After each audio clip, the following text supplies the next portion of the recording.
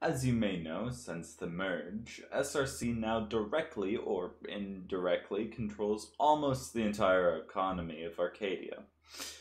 This has somewhat put a strain on it, leading to some stagnation. And while there are projects by other people underway that might address that, this meeting today is what we as SRC should do about it. The economic stagnation has had some issues on my bank as well. So Hmm. yeah, it would be something that's important to address. Okay, how did we end up here? Back in February, I realized that I could easily get my hands on a beacon. Sure, there was some complications, but in total, I was able to gather at least 4 beacons with as little as half a day's worth of work. Giving one away to Thomas, I was able to directly profit off of the sale and use of the other beacons. It was around here that I learned 2 valuable lessons. Lesson 1. Deep Slate is still insanely difficult to dig through, even with beacons. Lesson 2.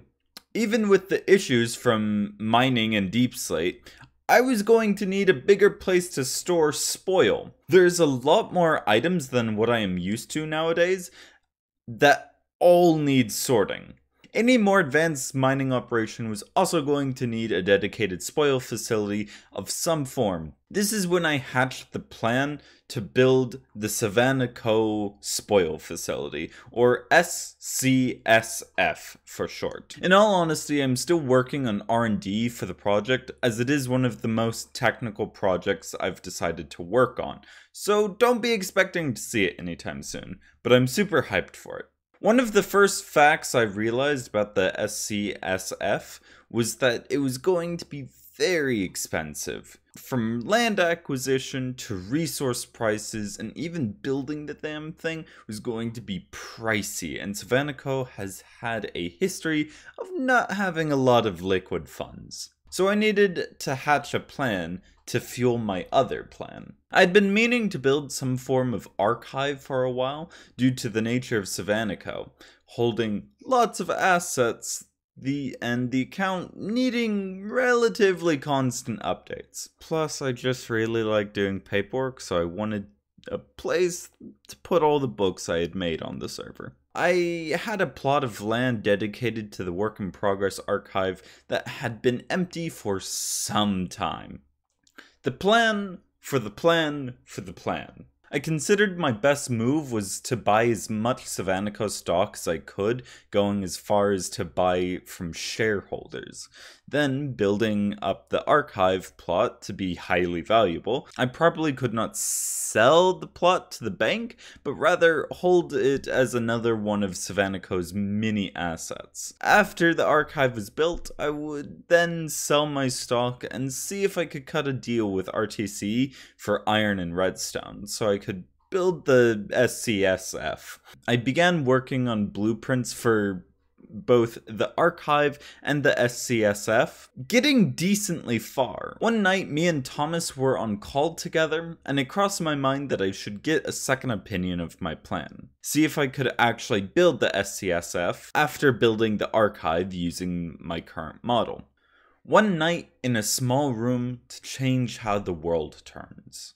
I explained my plan to Thomas, and he said that yes, this would give me a bunch of cash.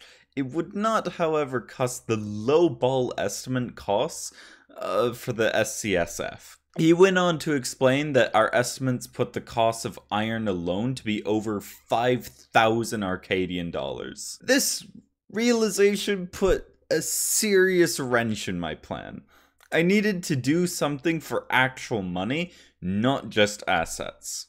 We bounced plans back and forth. I suggested buying Savannah from RTC and maybe going as far as making RTC a subsidiary of Savannah.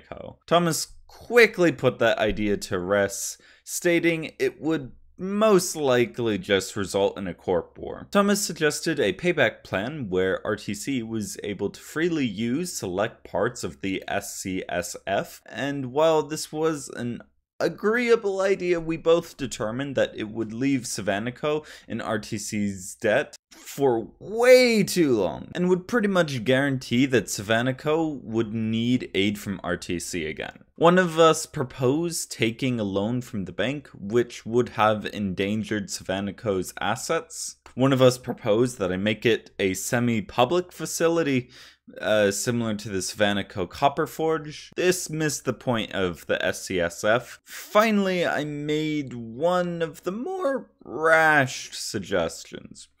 What if Savannahco and RTC merged? We debated it over a bit, but I could tell I caught Thomas's eye. He made arguments based more on how rights and cuts would be distributed.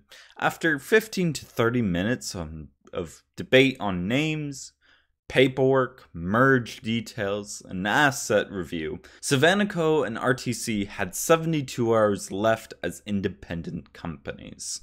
In that time, we had to buy back as much stock as possible and make sure our shareholders were aware of the merge. The bank opened a new account for the soon-to-be Savannah Rosethorn Corporation, which Savannahco funds were going to after the 72 hours were up. I was named CEO of SRC and Thomas the COB of SRC. Considering the largest two companies on the server were set to merge, this changed a lot about the economy of Arcadia.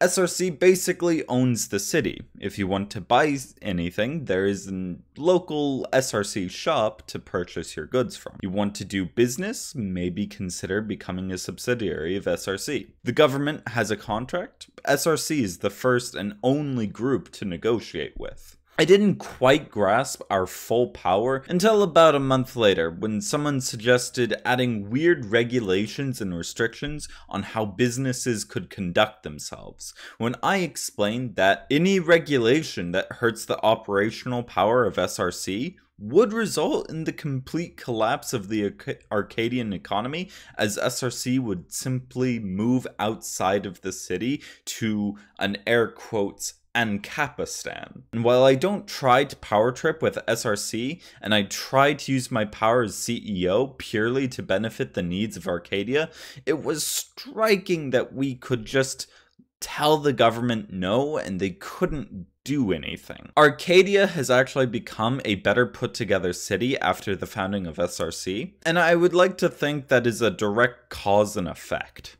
That being said, Fruity joined the server during the downtime, and for about a month, the server was super active. Hazel was working on her own country, Fruity was working on a base up north, we had lots of tournaments, a political party was founded to help in elections, SRC offered the RTC Nether research for the government to review to hopefully make it more accessible, but that was sadly short-lived. I stopped playing because I wanted to make a video about SRC.